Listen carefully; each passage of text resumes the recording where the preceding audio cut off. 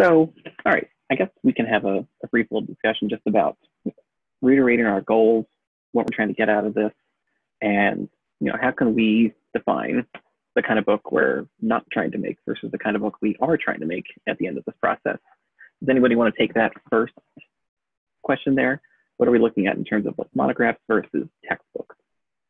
Almost like kind of reporting back, and we're concerned about hierarchy of information in a monograph for sure, just like we are with any piece of written text. But what we're thinking about here, and something that can be on your mind as you're requesting proposals or talking to authors, is those additional tools, things that clearly state, here's what you should get out of this chapter, or things that maybe give an overview of what you're going to talk about, or things that are going to kind of close up the chapter and say prompts for learning, things that can further discussion, maybe some additional resources for people. That goes back into basically that almost composition edit, kind of goes way back. But we're, again, in the workflow that we're discussing, that welcome document workflow, it's not like there are these discrete things and you're just handing it out to somebody and you don't care about what happens next. Even at the composition stage, we're going to be thinking about how things are going to function in the design, how things are going to function in the ebook. So we're looking at really the whole process, and everyone working in this process is going to be thinking about the entire process as well. That's going to get into InDesign specifically, because in most cases, unlike editorial, where my sense is that people are probably a little bit better with working with Word and text here, and are maybe more out of our depths when it comes to actually doing the layout. So more of the outsourcing may happen at this stage, and this is where we need to learn what to look out for and what issues can come up. Because if you're working with a designer who doesn't use our system or isn't familiar with it, they may be used to kind of working in their own way in the background, and that's not something that we can have happen here, because a lot of the work that we did in composition and editorial can be lost in typesetting. I will give you just another nightmare scenario, because we're working with a client who likes to do things their own way and doesn't have that appreciation of the process. And they've been using things like Google Docs and stuff like that to edit their text, and it just blows out all the styles that we defined in composition. So now to typeset things and to make sure that the online aspects of this book are being handled, it's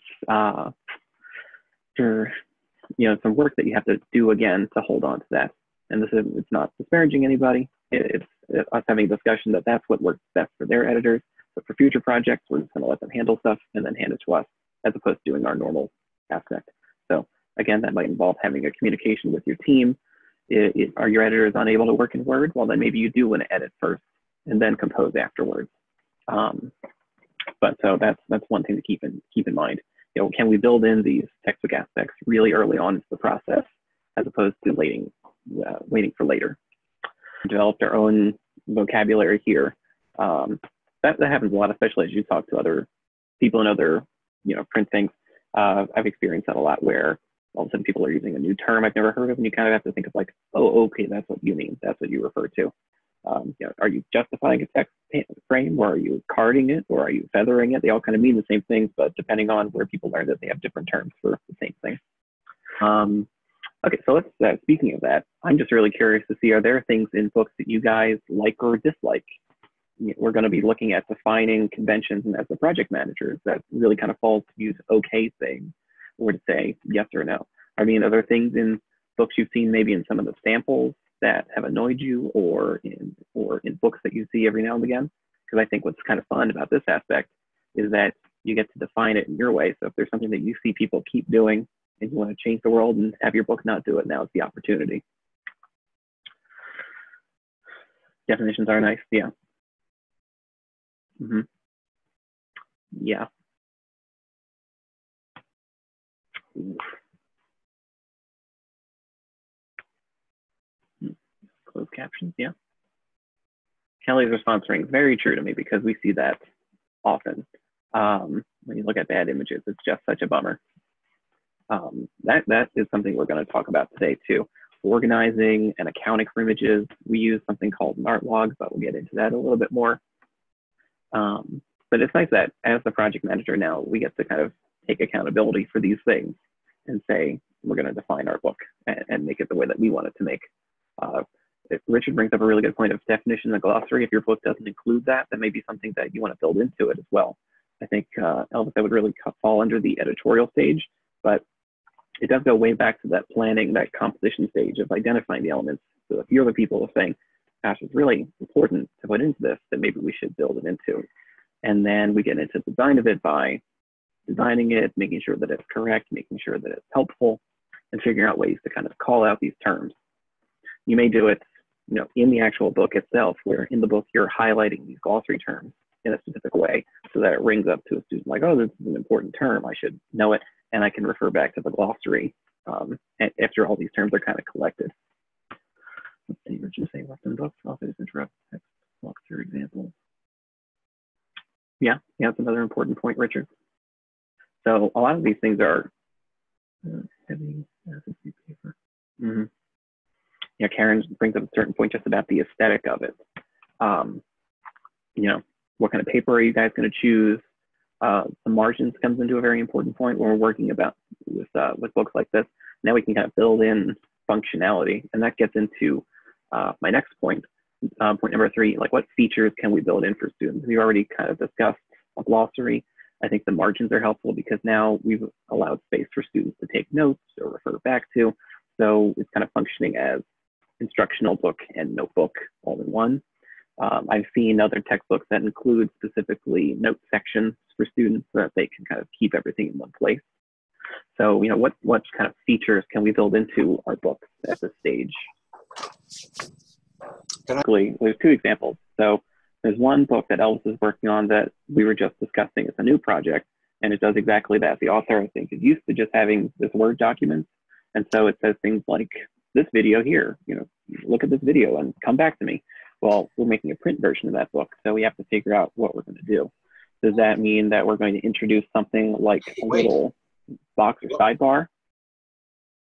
Sorry, box or sidebar. Oh, okay. I'll keep going. Box or sidebar that says, like web only. But we have to figure out some way to handle that both in the editorial and in the print version of it. Now, there's a similar book that we did that had links to websites that needed to be maintained for the web version, but needed to be hidden for the print version. Something I'll show you guys today when we look at the InDesign file is something that you might recall from the composed versions. Remember those brackety structure tags, begin, end chapter, things like that. Let me show you guys the Word version of it. Nothing to do. Nope.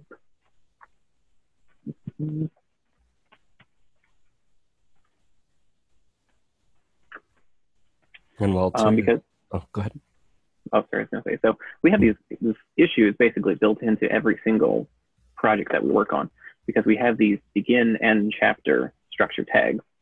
Now, obviously, in a print book, we don't want it to say begin chapter, end chapter, begin chapter, end chapter, but it serves a function later on in the book.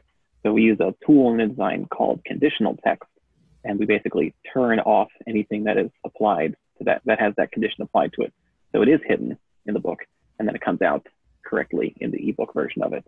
So that can be done to lists, it can be done to text. In the case I was talking about before, we applied a condition to those links so that they were in the file and they got taken out into the ebook version of it, or rather web version in this specific example. All right. Yeah. Michael, you were going to add something. Yeah, I was just going to add that when you're thinking about this, especially in, like in that initial planning stage, or even during, the editorial portion of, this process, when you're thinking about like, okay, I want to use videos in my textbook, can't use it in the print. So, I'm going to have a link there. You can actually, talk to the editor and say, we need to make sure that the language for referring to these videos is consistent throughout. And then once we get to the ebook portion, and once we actually get to that training, I'll show you how to do this. You can actually just search for that, like search string or that specific wording, and then create, what you need to create so you can embed all the videos, and you can do that sort of rather automatically. But that sort of takes a little bit of planning, ahead of time. So, that's always something good to think about.